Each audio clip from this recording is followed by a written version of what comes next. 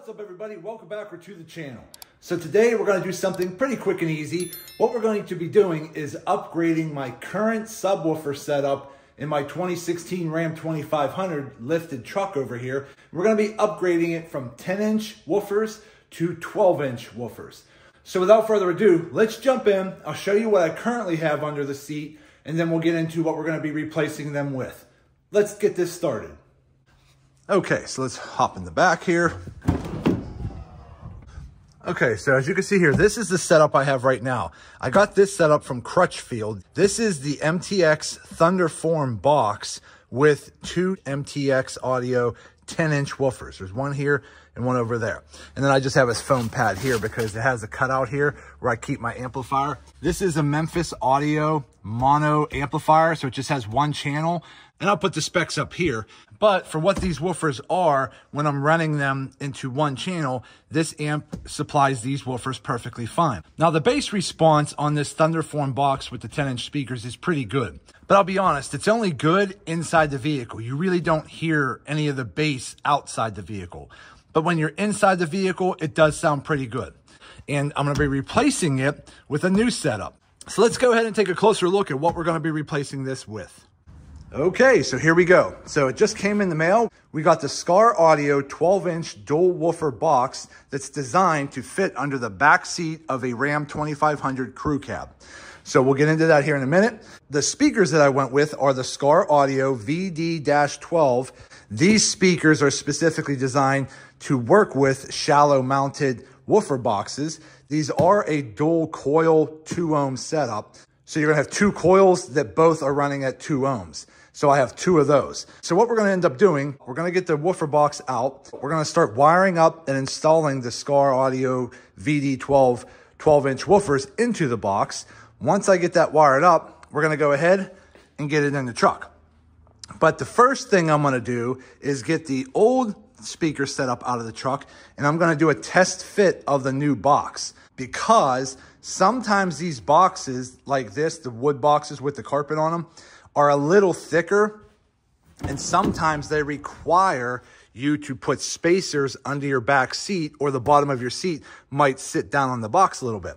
So if that's the case, option one is we need to put spacers under the back seat brackets to lift the seat up a little bit. Option two, which is what I'm going to try, is if I need a little bit more space, I might try cutting the carpet out from inside the wells over here where the speakers go down in.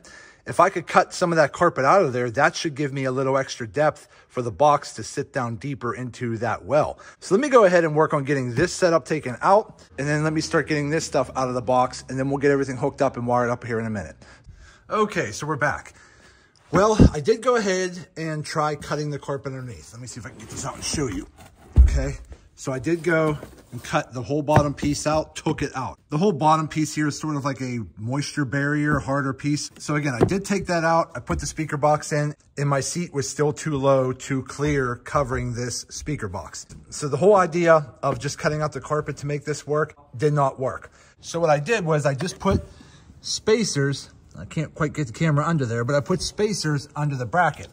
And all I did was I went into my bags of excess junk that I have laying around, and I found I had a whole bag full of these lug nuts.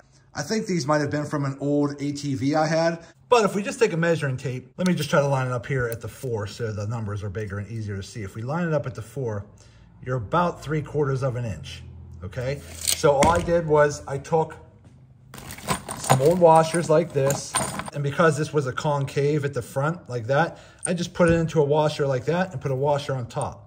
So basically that's what I used as my spacer, was just old stuff laying around. I didn't have to go out and buy any. But I'd probably say 3/4 of an inch to an inch max is all you need in terms of a spacer. And now, put the box back down into the well. Okay, let me go ahead and there you go.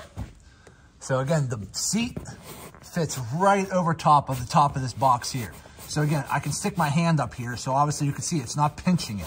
There's plenty of room that covers that. And then the speaker area is recessed down about an inch below this top lip. So when you put your speaker in, your seat is not going to be smashing the top of your speaker. So far, so good. Now that we got that issue figured out, the box fits, the seat covers it, we should be good to go. Now I just need to get a little extra speaker wire to jump the 2 voice coils over to 1, and then this will hook up here, and then we'll probably just run it in parallel or series. I'm not sure yet. We'll have to see what's the best way to maximize this. But we're gonna get these 12-inch woofers hooked up in here, but as you can see, it's looking pretty awesome, and I think these larger 12-inch woofers are gonna give me a lot louder and deeper bass, which is probably what I'm looking for, compared to the 10-inch woofers over here. Now, these are no slouch. These actually sound really good. They put a lot of bass response into the interior of the vehicle, but it's just not as loud for me. I want deeper, louder bass, and the 10-inch woofers do a decent job. They just don't quite give me the level of bass that I'm looking for. So that's why I'll be upgrading from the 10-inch woofers to the Skar Audio 12-inch woofers. So let me keep working on getting this all put together, and we'll be right back. Okay, so now that we got the box back out of the truck and put on the table here, I just wanted to go over it real quick. The actual quality of this box seems really good. All the seaming of the carpet looks really good. The terminals on the back are the push terminals, which I like, okay, because they're like spring-loaded push terminals. You don't have to use, screwdrivers or anything like that. Flip it over to the top. That's what they look like from the top. So again, I'm not gonna sit there and unstaple and unglue any of the padding here, but overall, the build quality does seem pretty good. It does have a lead wire that comes out of the terminals already, so that's good. I do like that it has this recessed area here for your speaker, and we'll get a speaker out here shortly and set it into place just to show you what that looks like. Again, nice branding on the front, looks pretty cool. Some nice cool cutouts. Same thing on the other side. So again, the quality of the box, the quality of the carpeting, everything looks pretty good. So let's go ahead and get a speaker unboxed here. Move this out of the way. And let's get a speaker unloaded here. Okay, now these again are the Skar Audio VD-12s. They come with some Skar Audio decals, some user manual, information, packaged nice and good, so it's nice and protected. Here is your speaker. Get that out of the way.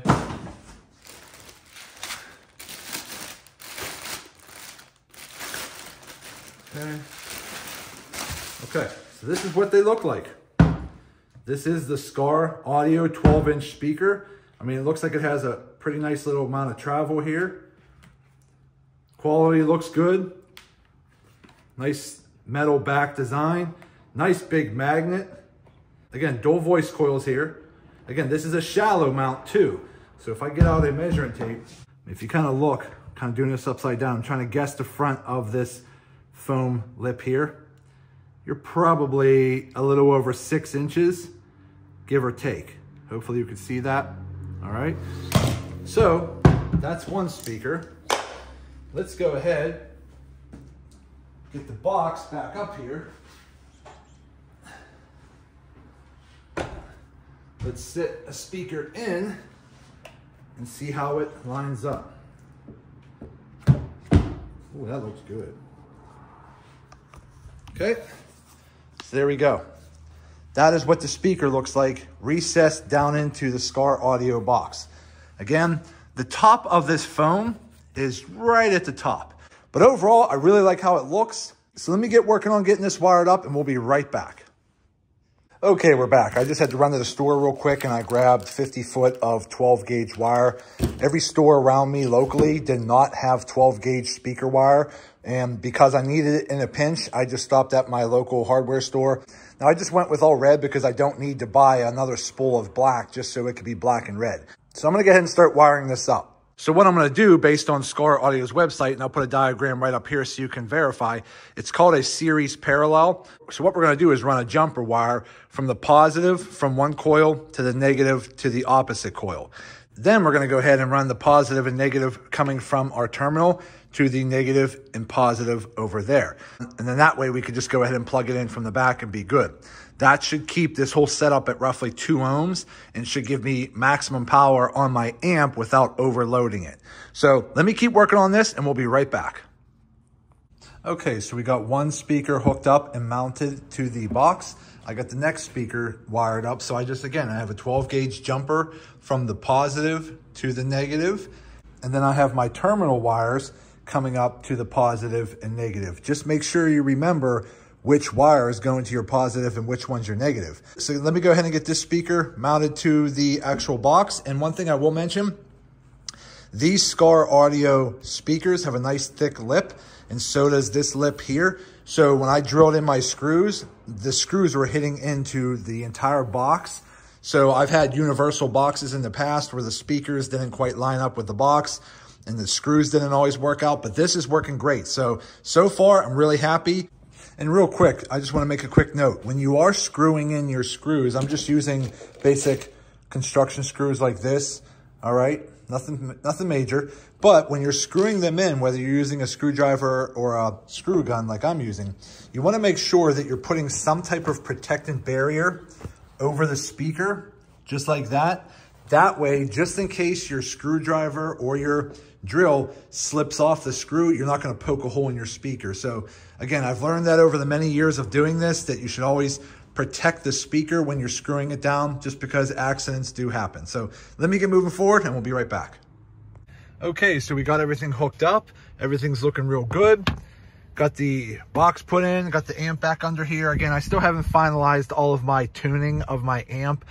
Again, everything right now is just tuned off of my ear, but I'm probably gonna have to take this to an audio shop and have them kind of custom tune everything just to get everything maxed out to its peak performance. Because again, all I can do is adjust it to my ear and where my ear hears distortion. So I'm not gonna be perfect at that. So again, so far it looks pretty good. Let's just put on some music. Here we go. Obviously, you're not going to be able to hear what I'm hearing because my camera is not going to pick up the actual bass, but you can see right here. I mean, I can hear it kind of rattling over here a little bit. It does sound better than those 10-inch woofers I had before. I think, again, with a little bit of tuning or possibly a stronger amp, but that's to come. Again, right now, I'm just trying to keep things very basic, but that's what it is right there. But overall, it does sound pretty good. And if you see right here, I can drop my seat. My seat still shuts. Plenty of room. So far, I'm actually liking this Skar Audio setup with the box and the 12-inch woofers. Again, all I had to do was add some spacers right there, about 3/4 of an inch to get my seat up, and now my seat can clear the box and everything's good to go. So my overall impressions of the Skar Audio box for a Ram 2500 Crewcab with the Skar Audio 12s, I definitely give it a thumbs up and give it a go. They sound pretty good. I think I might just have to maybe tweak the amp or possibly upgrade my amp to something a little bit more powerful, because that amp was meant for the 10-inch woofers.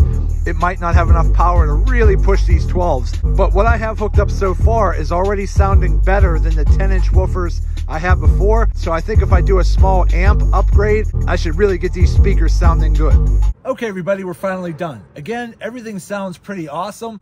Now, these do sound better than the MTX 10-inch subwoofers that I had before. However, the amp that I currently have was set up for those 10-inch woofers. And even with the smaller amp that I'm running right now, they still sound better than the 10-inch subs. So what I'm thinking is if I upgrade my amp to a more powerful amp, I should really get these speakers sounding even better. And then once I do that, I'll get everything tuned by a local audio store and we should be good to go. But so far, my initial impressions, I definitely give them a thumbs up and give them a go. They sound pretty awesome and they're not very expensive.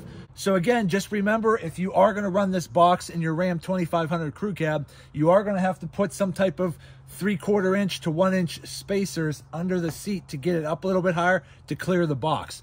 But overall, I just used old lug nuts that I had from an ATV and it worked out perfectly, and they were about 3/4 of an inch. So there you go. I hope this video helps some of you out. Go ahead and do me a favor and hit that thumbs up button and like this video. If you have any questions, go ahead and put them in the comments section and I'll get back to you as soon as I possibly can. And also do me a favor, subscribe to the channel because it definitely helps me out and I greatly appreciate it. So that's it. I just want to say thank you to each and every one of you. Thank you. I truly appreciate you all. And as always, see you in the next video.